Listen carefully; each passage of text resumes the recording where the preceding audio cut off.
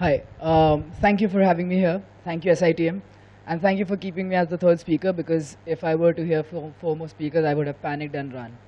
I have this childish impulse right now to, after listening to the first two speakers, to say Mani Khel Raha and go out. Dr. Beni Prasad, who was brilliant, was so convinced that he's the best that he just left. No, he was really, really good. So I'm probably the black sheep of all the speakers here. So I'll probably keep it a little short. Yeah. So we'll just go into it. Yeah. What do you want to do in life? We have all been asked this question. I was asked this question when I was in 6th or 7th, and I told my parents that I wanted to be a mechanical engineer. And there was a reason why I said that. The reason lies in the Maslow's hierarchy of needs. Can you go to the next one? Yeah. So Maslow told us that there's a certain hierarchy by which we decide on the things that we want in life. The first is physiological needs, which basically tell you that you have enough to eat, you have water to drink, you have air to breathe in, that you're alive. The second is the safety needs, which basically says that you have a job. You have enough to provide for yourself. The third is love and belonging, which basically says you have a wife or a girlfriend or a family and stuff like that. After that comes esteem, and after that is self-actualization, which is a more spiritual concept. We'll stick at safety, right? Because this talk is about the safe choices I've made and how it has hurt me. So why I took mechanical engineering as a career? Because it was a safe option. I belong to a family of mechanical engineers. My dad is an IITian, my grandfather is a mechanical engineer, all my mamas and my chachas are mechanical engineer, and none of them have starved to death. So I thought, it's a very safe option to take. Mechanical engineering is known to be an evergreen stream. So I thought, I'll do it, and they were all my role models. So I thought, it's something that I should do. But while I was giving my entrance examination and while I was studying, there was also this other thing that used to happen, that I was deeply into books. Right? I'm a Bengali, and Bengali kids are not fed until they read a Salman Rushdie or a Rabindranath Tagore. We're that into books. So I started to write. Before Facebook came in, we had Orkut. Orkut, I don't know how many of you had profiles on Orkut, but before Facebook, there was Orkut. And Orkut used to be less talkerish. They used computers weren't that penetrative, no pun intended. And Orkut used to be, the first social networking site. So when you used to send a friend request to people, they generally used to accept it, right? And they used to follow you and they used to talk to you. Just to impress girls, I started to maintain a blog. And we had this small blogger community, and we used to blog and start to appreciate each other. And these bloggers started telling me that why don't you try to write a book? And I told them. And we all knew this fact, that writers are very, very poor. And this was in 2004 or 2005. And none of us was wrong. This is an article from last month which says that 77% of all authors earn less than 50,000 a year. And only 2% of all published authors can make a living out of writing. So I told them, there's no way, this book that I'm writing, I'm going to finish it. But then something happened that actually led me to finishing this book. I took the CAT exam. No, so what happened was that there was this best friend of mine, and we both, took times, those mock entrance examination, and we used to be neck to neck. So when the CAT examination happened, he came out and he told me that, I've done 45 questions, and I was like, I've done only 30.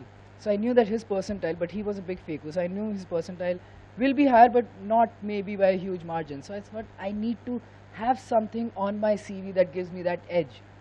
And everybody lies on their CV, and everybody says that I love reading newspapers, and I love listening to music, and I do this and I do that.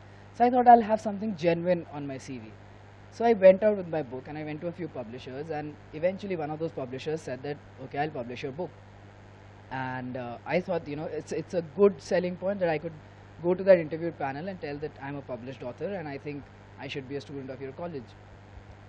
Incidentally, that did not happen, and I had to give that entrance examination again next year. But the book got published. And I promptly forgot that something like that had happened, because I had to study for my management examinations again. And I took that exam, and just when I was about to enter this management college, and I had taken another leap in my professional career. I was about to enter management, MDI Gurgaon, which is a fairly good college. My publisher called me and he told me this. Now, 75,000 copies in 2008 was a huge number.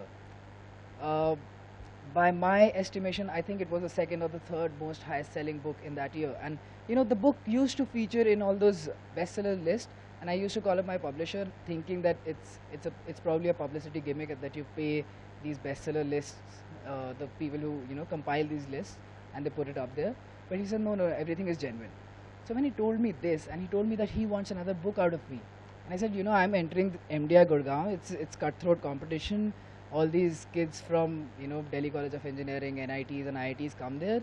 There's no way I'm going to have time to write another book. My publisher told me, just write anything for 240 pages and get it published. I said, I was a marketing student, so I thought I can manage that.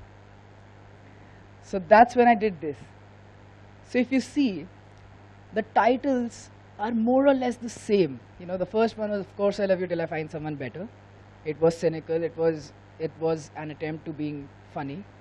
The rest three was exactly the same. What I also did was I carried the same characters of the first book into the next three books. So that if I sold 75,000 copies of the first book, I was like, let's do an AP. Maybe the second book will sell 50,000. Maybe the next book will sell 25,000. So I thought, this is a safe option. I can still concentrate on my safe option, which was management, and I could still write books. So that is why I wrote these three books, and these three books were well received, but they were not great. But I did not think about it because I was too busy, battling with other students for CGPA. And management, the stakes are much higher in management education, as you guys know. One mistake can cost you the highest paying job on the campus, and I did not want to, tinker with that. So now the placement season came, and the placement season, as you guys must know, that it happens over a period of 4 or 5 days. So day negative, all the biggies come in, 2 or 3 companies who want the best of the students. So the first company that came to campus was P&G, and P&G is very strict about their placement procedure. They just take 3 interviews and that's it. And they do not ask you anything about studies and all. They just ask you the kind of person you are and stuff like that. So 3 interviews happened for all the other students. My interviews went into the 5th round, the 6th round, the 7th round, and 8th round, and I was like, what's happening? I called the HR woman out there, and I told him, what's going on? And she told me, listen, I've been reading your books for the last 3 years, and I know you do not want this job. Someday you're going to find your calling in life. I'm going to be the person who will sign your recruitment form, and you'll leave the company. I cannot take you. And I started convincing that woman, this writing thing is just something I do for money. It is not interesting at all. It's not something that I plan to do ever in my life. And for the next 15 minutes, I tried to convince her, no, I did not sell 75,000 copies. Everybody lies on their CV. And then I started convincing her that I was actually a failed author and I planned to stop writing. But that woman was like, no, enough. I'll not take you. I was very angry. Luckily, the next day, American Express came in and they wanted to interview me. And just before the interview, I took a fresh printout of my CV and I lied again. I told them I've written just 1 book. I wrote that book 3 years ago, and after that I've done nothing regarding writing. They asked me, okay, you don't want to write anymore? I said, are you crazy? I would rather work in your company and be an asset and be hardworking and be everything that you want me to be, and I'll not write again. And they're very happy, he's not a jhola wala ladka, so let's take him. And I went into American Express, and we are the young blood of American Express. American Express is a very lazy company. The average age there is around 30, 35, and we are 24-year-olds, and we had all management roles. So we all were there to prove ourselves. So I started working 12-hour days. 6 months passed by, and I was writing a book, and I write a book in 3 or 4 months. All the people allege that I write a book in 15 days, judging by the quality of it. But 6 months had passed and I had not finished writing a book, and I was struggling. And that's when it hit me that for the first time, this was the longest period that I had not even bought a single book. And that's when I realized, this is not something that I want to do for the rest of my life. And that's when I took a knee-jerk reaction without even thinking. People make business plans and all of that. And I had fibbed my way through management schools. I used to be a good writer, and I still presume that when you're marketing students, your answer sheets are weighed. The number of supplementary sheets you have, the more marks you score. So I used to go by that philosophy. So I made no business plan. I jumped into this business called publishing. This was the first unsafe option. Not only was I relying on something that had just convinced my employers that I had nothing to do with it. I'm a very bad writer. I was about to rely on that. Not only that, I was about to publish my own books. So I did not even have a publisher to blame my failures on. Now, publishing it's not e-commerce, right? Nobody will come and buy your business even if you're failing. Nobody is going to put money in your business even if you're showing losses.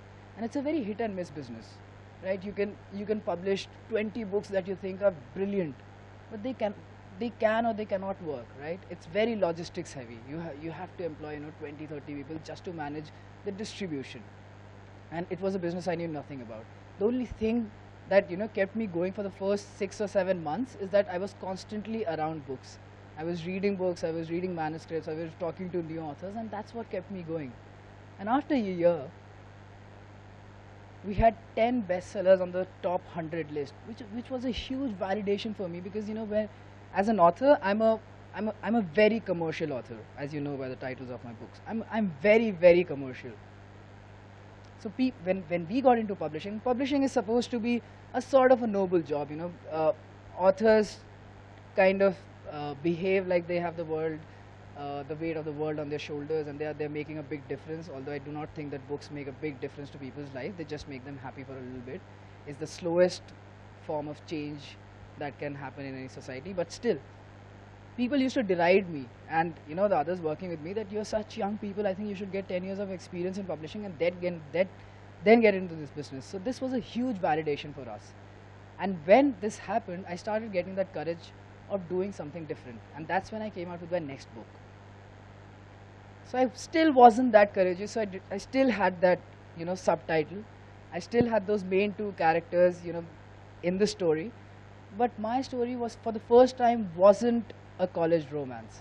And this book worked. And this book worked better than the first 3 books that I wrote when I was in management college and was studying for getting a big job. Yeah.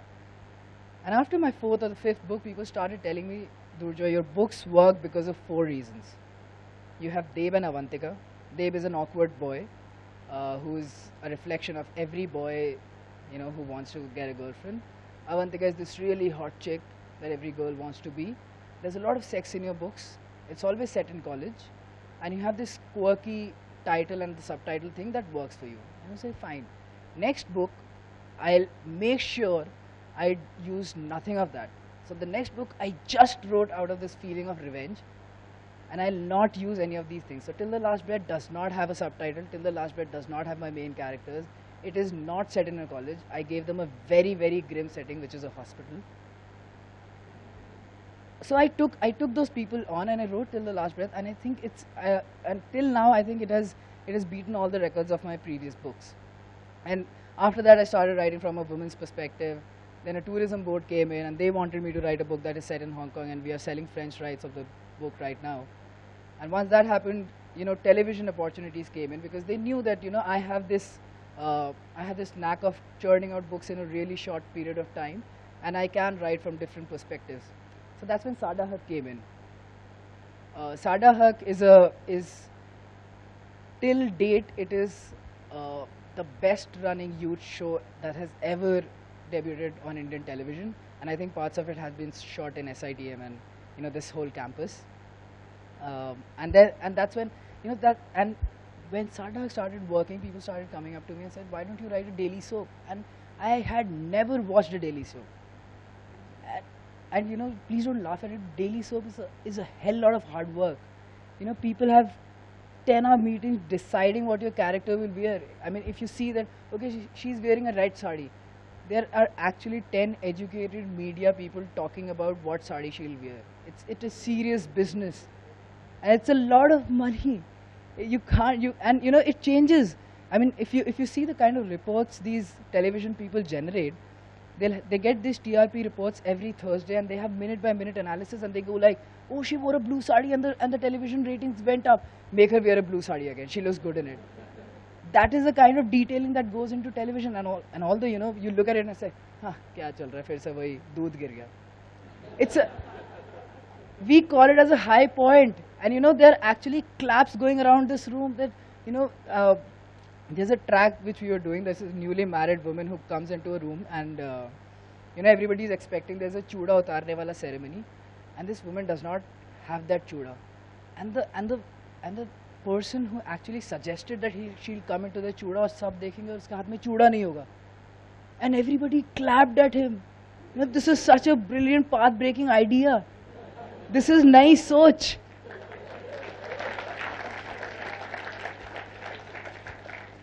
I would have never done anything. I would not have had these experiences had I stuck to my management job, had I stuck to my engineering job. It's only because I'm a very scared person. But there was something behind that I was also doing side by side. And there's one point in time when I actually took that unsafe option. So, you know, a lot of you still have that opportunity to sort of nurture something that you want to do. I mean, you do not have to be good at it. You know, I'm not the best writer in the world. I'm probably in the, you know, one of the worst writers in India right now whose books work. But at least I have realized that this is something that gives me most pleasure. I might not, you know, I might not get critical acclaim, and with daily soaps you can't. But at least I'm happy doing it. I sit in that room and I clap at the guy who says this uska chuda nahi hoga. I feel really happy. You know, so that I think I ran out of words. Being a writer, that's embarrassing, but thank you.